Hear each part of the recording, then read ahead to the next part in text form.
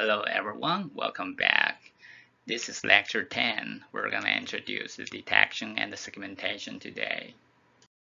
More specifically, we're going to introduce the object detection and the concept of image segmentation and take Yolo and UNet as examples for them, and then we will introduce a series of RCNN. So far, we'll be introducing the deep learning under the setting of classification and retrieval tasks. The reason is the classification is where the deep learning started, and the retrieval is a good example for demonstrating how we can use features we got from the classification models. However, the deep learning can be used in different scenarios, in fact. So today we're going to take the detection and segmentation as another set of examples. Let's recall an example that everybody is familiar with. That's facial recognition. You know that facial recognition is to recognize the identity of someone. However, before the facial recognition, there is another process has to be done that is actually the face detection. That means we have to locate where the faces are before we can recognize who they are. Here are some examples.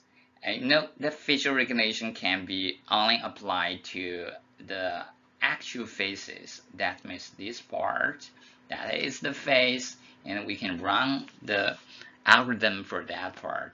However, there are usually a lot of faces there in that image. We need to know the specific locations for each of them, and we need to know how many faces inside that image before we can use the facial recognition.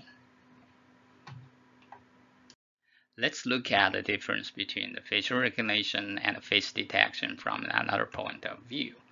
That is, the facial recognition is a typical classification task in which we give the model an image and then the model predicts the labels. The labels are associated with the identities. We care about the identity. The output is labels.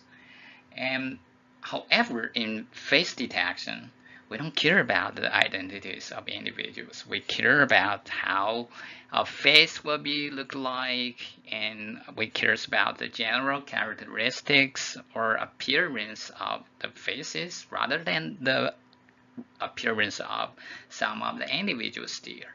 The output is not a label. The prediction are probably coordinates, or more simply saying, the output are bounding boxes there. Face detection used to be a quite challenging task before. Here is a traditional way of doing face detection. Actually, it's quite successful before the deep learning. It uses a set of filters. We call the idea of filters there. However, those are manually designed filters there. You have to use a lot of them and make them working together and jointly to recognize where the faces is. It's a complicated process. I will skip the details there. Anyway, traditionally, we're trying to build the appearance of the faces manually. We have to define the filters. We have to define a lot of rules upon that. And that's a tedious job. And the model we build are not easy to be comprehensive. You guys are programmers, I guess you understand there are always some of unexpected situations you have to deal with.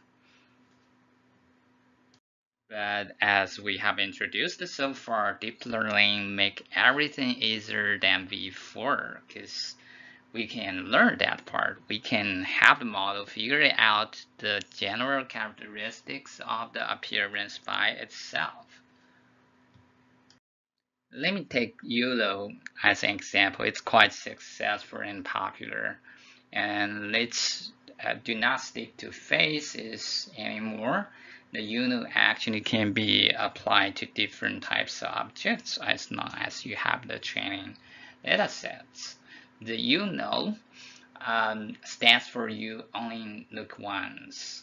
That means the image goes through that deep network once, and the UNet is going to give you the result as the rectangles of each of the objects in that image, and also the class labels at the same time. What Yolo is doing actually quite simple. It transfers the detection problem into a classification problem. First of all, Yolo will divide the images into different sub-images there, different sub-regions there. We have done this a lot. You should be familiar with that. Then each of the region here, or each of the blocks there, is an image by itself. Then for each of that image, you can make a prediction about its class label. So it's a classification problem because you predict the class label, and it's nothing different from the classification we have introduced so far. However, another thing UNet is doing is it predicts rectangles or the bounding boxes as well. Beside the class label, for example, those blocks might predict the dog class label. I mean, each of those blocks there predicts the dog's label, and at the same time, it predicts the bounding box for dogs there. Let's take a look at each of those boxes, and each of them you can consider them as an image, as an input to the neural network. And for each of them, you will have outputs of the class labels,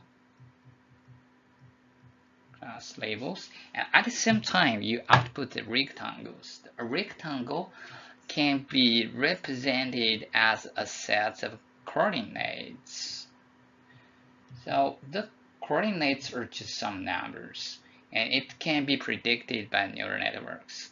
The only difference right now you can see is in the classification problem we have introduced. It typically outputs one label, but right now we might have multiple labels there, and at the same time we have another set of labels. They are not actually labels. They are coordinates for rectangles, but in case the computer knows only about numbers, these are actually numbers for computers. Coordinates are also numbers there. There's not too much difference from the computer point of view. That is to say, give me an image, I predict some of numbers for you. It's just back to this, the things we're familiar with for deep learning. But doesn't really do it sub-image by sub-image. What is doing is taking them as a whole, because we have introduced a lot of times that is the spatial dimensions of image are actually preserved in some sense when they are going through the neural network. That means the spatial dimensions here preserved. There are some correspondings to its original image. So that is to say that some certain part of the feature maps at each of the layers are corresponding back to a certain part in the original image. So we don't have to do, in that case, we don't have to take each of those sub-images into the neural network. Rather, we can do it at once. So the image are put into that neural network once. Then the feature map, we can take some sub-regions from feature maps, and it's supposed to corresponding to the corresponding subregions in the original image. So we don't have to do them one by one. Rather, we can do it once. And then at the end, for each of the regions, you will have a set of predictions there. As I mentioned, they are just numbers. Those numbers including those indicators for the class labels, and at the same time, it tells you the coordinates, the bounding boxes there at the end as the output. Another issue that Yolo has to deal with is there might be a lot of bounding boxes for the same class label. For example, for this dog, there are several candidates bounding box there, and for this person, there are another set of bounding box there as well. So UNet is using algorithm called non-max separation to select the right candidates or the right bounding box. It starts something like, let's take the dog as an example. The dog, it will take the highest score, the one with the highest score to start for dog. And let's start with that dog. And here, this one will be selected, and then it's checking out the overlap of other candidates with this one. If it's with certain type of overlap, it will be discarded. So this one will be selected to discard it, and this yellow one of the dog will be discarded as well. So after that process, you could see here, there's only this one remain in between as the final bounding box for the dog. And then let's repeat that same process for the person, and this one is where it started, and it's checking out the overlap with this one, and the yellow one discarded, and the red one discarded. At the same time, finally, the bounding box for the person is generated as here, and you have the both bounding box for the dog and persons at the same time. Okay, let's put all the stuff together, and this is what UNet is doing. It divides the images into regions, and then for each of the regions you have the classification, the class labels as outputs, and at the same time the coordinates for bounding boxes there as the outputs as well. Then non-max algorithm is employed to filter out the candidate bounding box, and finally it figures out both the class label and the corresponding bounding boxes for them.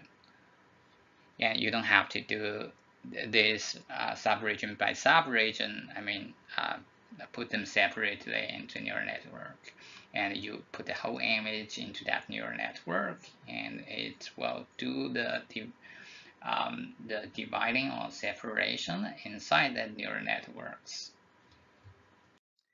Okay, that works well.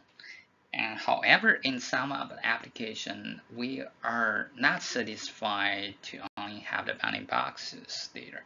Rather, we need exact mask of that object, especially in medical images. We need the lesions in that medical image.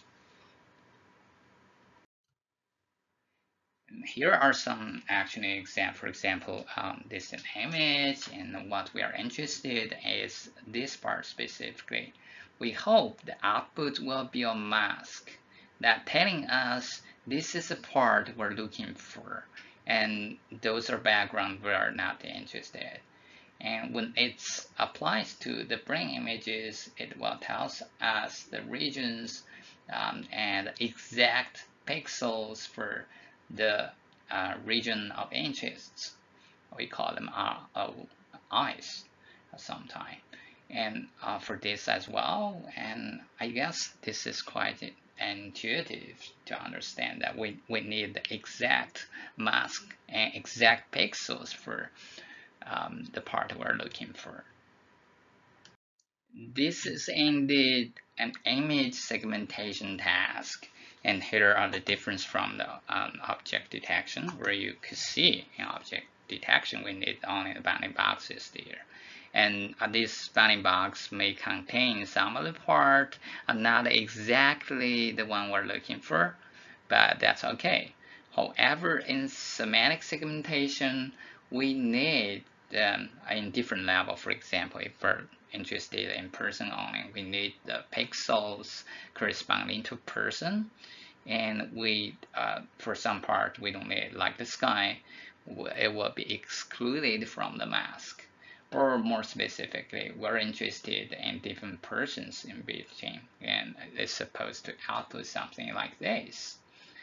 It's called instance level segmentation. A quite successful example for image segmentation is the UNet network. And here's the architecture for UNet, and don't be scared at this moment. Let me explain it in a more general sense. Let's see if we have to predict the masks of image. So that is to say, we take the image as an example. It's supposed to go through our neural network, let's see, CNN. You could temporarily ignore this part below, I mean the UNet framework, and let's just consider it as the CNN we have seen so far. So it's nothing for making the prediction as a mask. Actually, we are predicting some of the numbers. That is the belongingness of pixels. That means for each of the pixel, the label, there is a label, a 0 or 1, indicating it belongs to the objects or not. So it's a prediction about a set of numbers there. With that being said, it's back to the framework we have introduced so far. I mean, classification framework. The only difference here is we are predicting another numbers here. And so it's a image as the input, numbers as the output. So here are numbers. And we could put each of the numbers as output for a specific neurons at the output layer. So there, in that setting, there's nothing different from the classification task we have been introducing so far. Okay, I hope this will help you to understand what's happening. And the only difference is that right now the CNN with architecture like this, and it looks like more complex than the one we have introduced so far. Let me explain what happened. So as other neural networks, it takes image at outputs, and as I have introduced, it outputs another mask which is with the same size as the original image. Then what's happening there is it has done a lot of convolutions in between. However, you know, by applying the convolutions there, it actually will shrink that image, and so it becomes smaller and smaller. Yeah, but this is not so good for outputting the one with the same size. I mean here as the original image.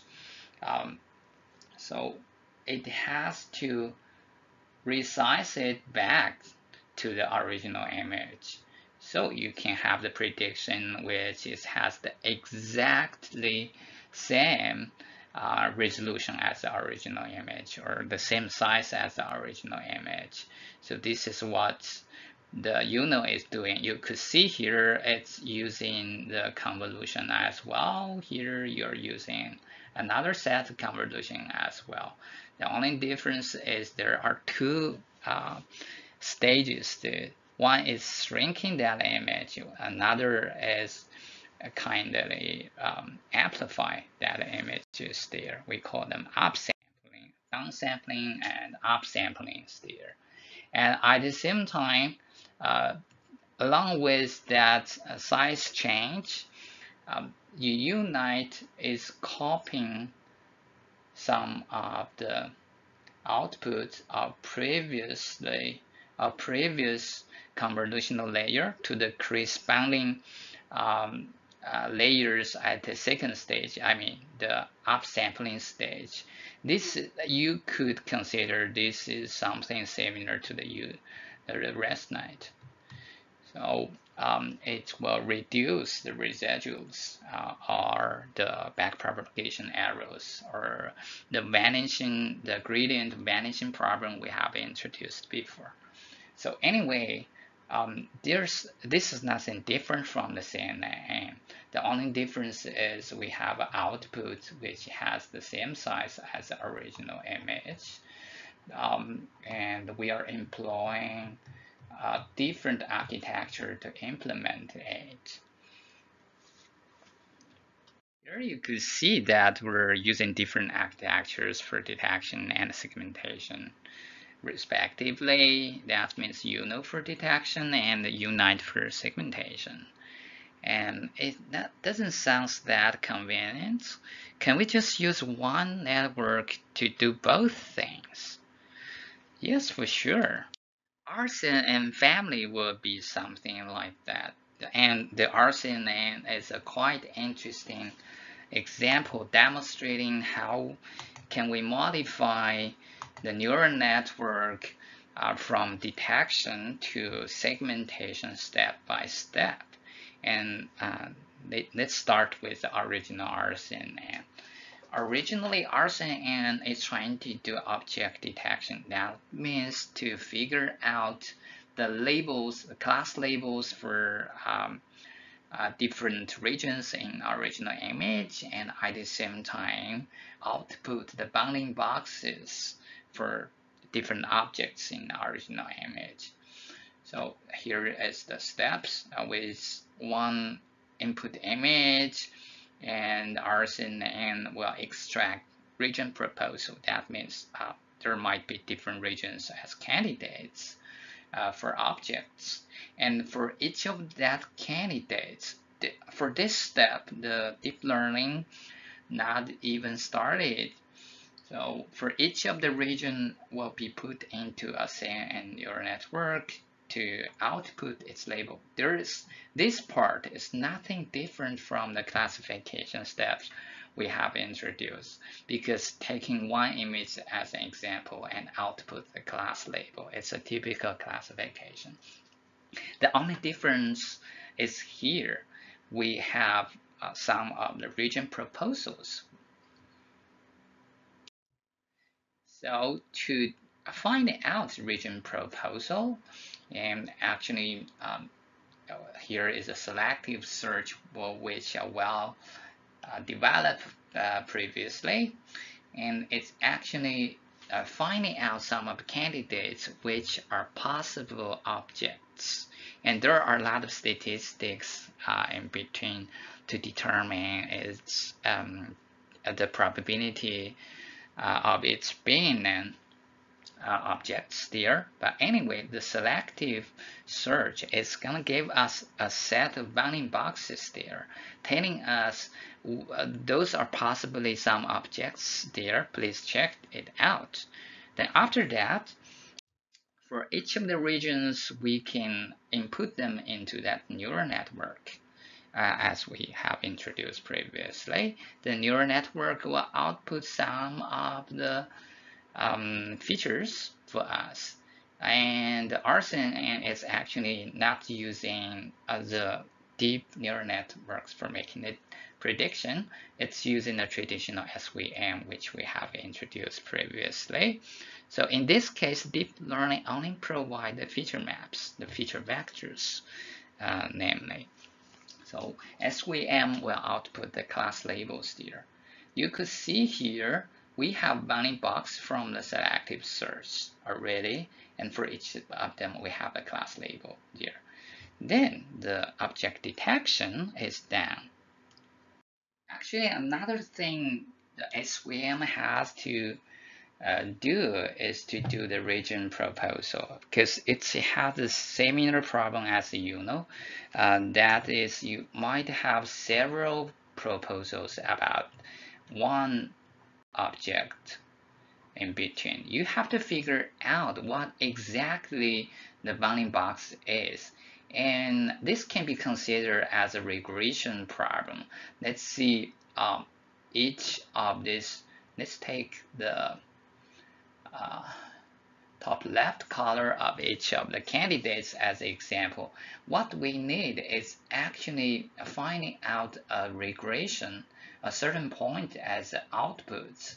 In that case, it's a typical regression problem because we have to find the best part which has the minimal errors from those proposals there, and this is the best one which can minimize that top left corner of that region, and this can be solved in a lot of algorithm, and like the gradient descent we have introduced. It's actually with that certain loss function you are able to do it, but here we're using SVM.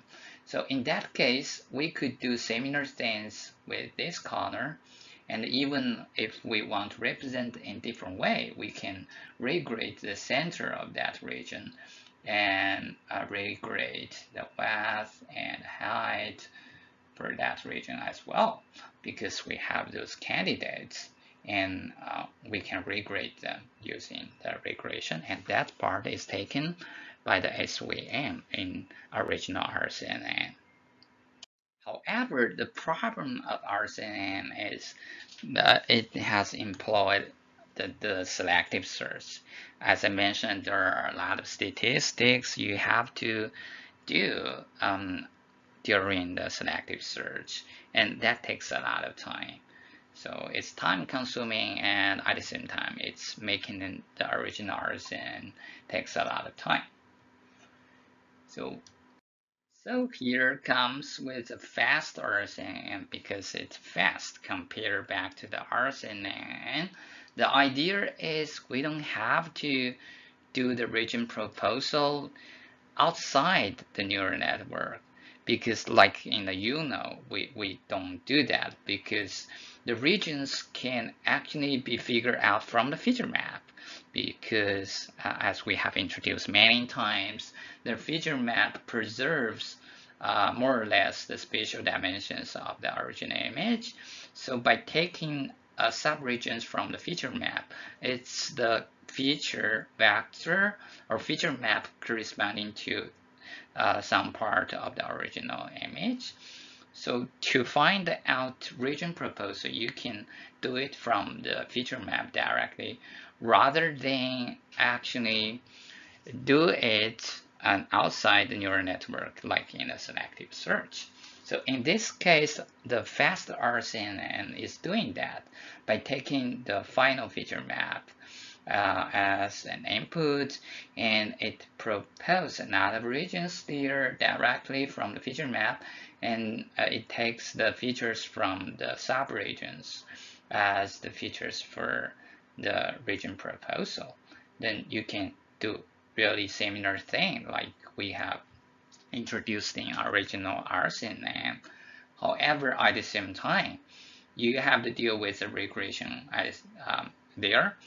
Previously, we're using SVM, but actually the regression can be easily done with the neural network. So you could see here the Fast-RCNN making the process faster because it's only requires one pass of that image into neural network. It will fulfill and it will implement everything inside that neural networks, and that make it faster. However, that is not enough, because even the Fast-RCNN are doing the region proposal inside that neural network, but it's still using the selective search, and that selective search still takes a lot of time. In that case, here comes the Faster-RCNN. The name is quite interesting because it's faster compared back to the Fast-RCNN. The idea in the Faster-RCNN is because the selective search takes a lot of time, so why not we do the region proposals inside that neural network there. In that case, we can actually subsampling another feature, subregions of the feature maps there as a candidates, and then we regrade that part at the end. So it's quite similar. The only difference between the Fast-RCNN to Fast-RCNN is the region proposal network specifically replace the selective search, and it's quite intuitive. I will skip the details here. If you're interested, and you can check out their papers. And the latest development is actually the Mask-RCNN. Previously in RCNN, Fast-RCNN, and Faster-RCNN, they're doing object detection actually. But however, the Mask-RCNN is doing image segmentation. Here are some impressive results. There are outputs of the Mask-RCNN. The Mask-RCNN trying to address some of the problem of the Fast-RCNN. That is its object detection, and at the same time, it's not accurate enough. So what Mask-RCNN is doing is one, the ROI alignment. That means even we mentioned a lot of times. The feature map is corresponding back to some original region of the original image. However, it's not accurate enough, and Mask-RCNN has using a better alignment of that part. And also, the VGG neural network was replaced with ResNet because ResNet has another advantages over the traditional CNN. We have introduced that part before, and specifically it's predicting the mask. It's a semantic segmentation results, and here is what's happening. As I mentioned, better alignment of the subregions of the feature map to the original image there. So it will create much more accurate results, and at the same time, it predicts the binominals of pixels, so which will give you the mask. That is object detection and the very detailed instance level segmentation at the same time, and it's quite successful, and so that's we call it latest RCNN. And I will skip the details here, and for those who are interested, you can check out their original papers. Okay, thank you very much. That's all for today.